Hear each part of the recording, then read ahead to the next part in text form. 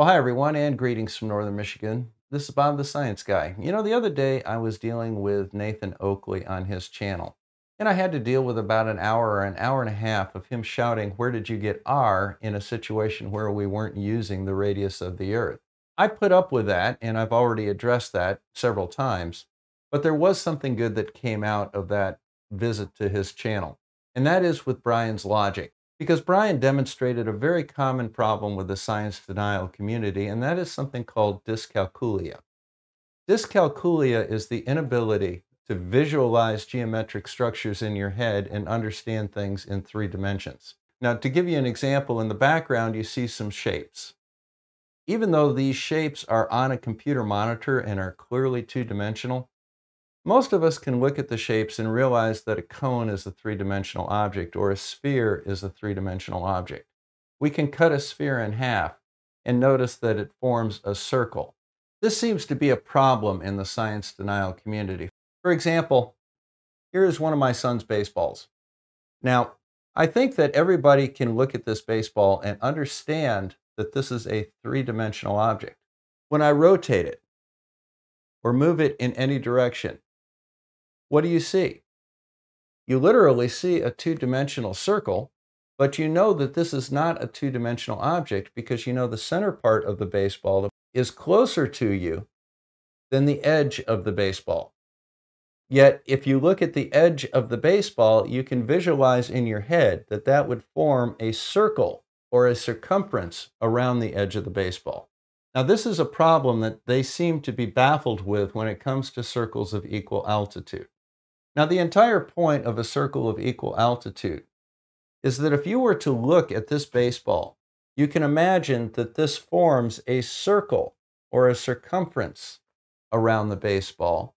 That circle will, of course, have a diameter, which is the same diameter as the baseball. Actually, it'll be a little bit less due to parallax. However, that distance from the point closest to the camera on the baseball down to the very edge that you can see is not the radius of that circle. The radius of the circle is half the diameter of the circle. You see there's a difference. This is a key concept to understanding circles of equal altitude. So let's go ahead and cue up the music, and then we're going to have Brian's logic explain the flat Earth understanding of what a circle of equal altitude is. Then what we'll do is we'll see where he went wrong in his thought process, and we'll give you the correct information. So let's cue up the music and get going.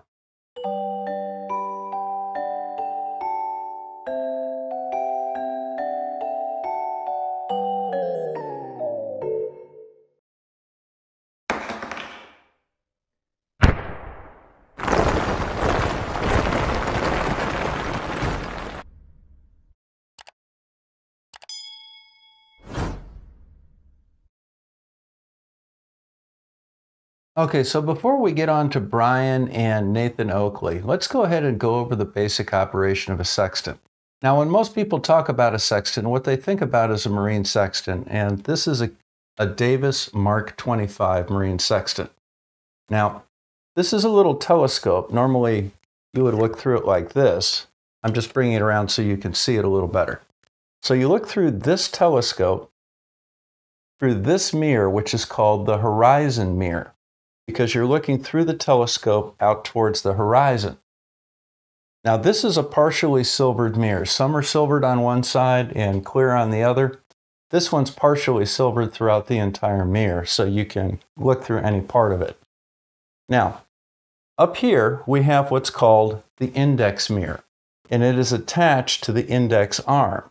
Now, the way that you operate the sextant is you start off by looking up at a celestial object, perhaps the sun. So you're looking up. Then you pinch the index arm right here, and as you bring the sextant down to look at the horizon, you maintain this mirror so that the sun is reflected through this index mirror onto the horizon mirror and back to the telescope. Now, what'll happen is you'll bring the sun down to the horizon until the very lower limb of the sun, the bottom edge of the sun, is just touching the horizon. And then what you do is you rock it back and forth a little bit to make sure that you are at the bottom of the swing so that the sun is literally just touching the horizon. And then you read off your angle. Now, that should bring an immediate problem to your head when it comes to dealing with a flat Earth. Well, what horizon are you looking at? You're looking at the horizon that you see, the apparent horizon. And what about refraction and blah, blah, and what about? We have instrument error with the sextant itself. It may be slightly out of calibration. That's called an index error, and that's built into the sextant. You simply have to correct for that. Much like if your speedometer was reading 5 miles an hour too fast, you know that you have to make a correction for that to get your true speed. Well, the same thing with the sextant. Next, we have to take into account the distance we are above the surface of the water. If you're elevated off the surface of the water, you have to look down to the horizon. There's a specific angle that we can look up in the Naval Almanac to correct for that. Then we also have to do a correction for refraction. Now, this correction for refraction we look up directly in the Naval Almanac, and it has to do with the altitude of the celestial object that you're looking at. Now, when I did my sextant reading in my driveway, the altitude of the sun was approximately 47 degrees. So if you go over here to where it says 47 degrees, you'll see that my correction for refraction is about 0.8 minutes. Now, that translates to 0.8 of a mile on the ground. Now, interestingly enough, so long as your altitude to the object is 40 degrees or more, if you don't correct for refraction at all, you'll only be 1 nautical mile off or less. It's only when you get down into the 10, 15, 20 degrees that you have an error as much as 3¼ miles, perhaps. It's not that much. It's just a little correction that we make to improve the accuracy of our reading. We are expected as amateurs to be able to find our position on Earth within about 15 nautical miles with the use of a sextant. I can regularly get it down below 5 miles. That's pretty good. Now, we've just demonstrated that the refraction with the sextant reading is not that big of a deal.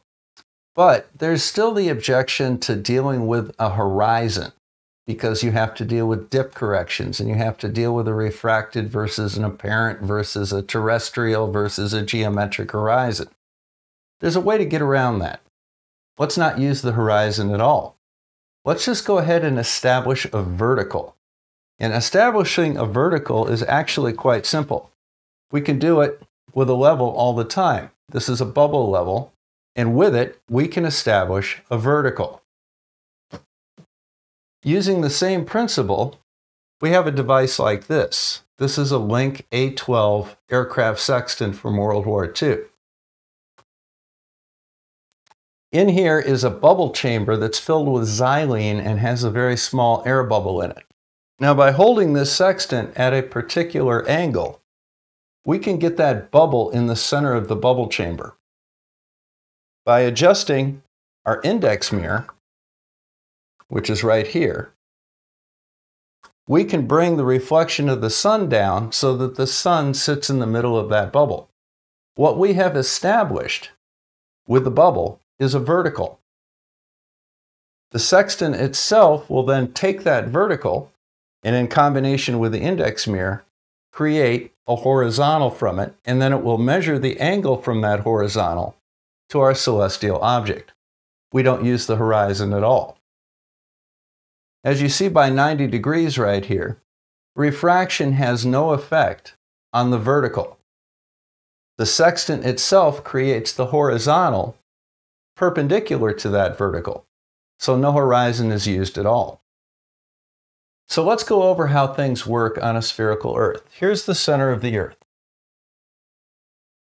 Here's us at that point on the Earth right there. This is a line directly from the center of the Earth to our vertical overhead, which is 90 degrees, and that, therefore, would be a right angle there. Now, they say that you can't get a right angle to the curve. That's not true, and we'll see why in a moment. Let's go ahead and take a line right here.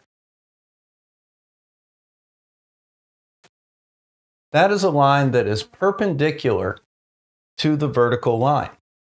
That's a right angle right there. Now, with the A12 sextant, what we're doing is we're establishing this vertical line. The sextant itself draws this perpendicular line to it. This is our horizontal. So how do we measure an angle? Well, we have a vertical. That's a straight line. It draws a straight line perpendicular to it as our horizontal. That's just something the sextant does. That's the way it's designed to work.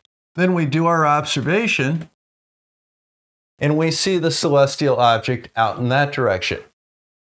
This is our altitude, our sextant angle, because we're measuring that angle directly off the sextant, and the angle is between the horizontal of the sextant and our star.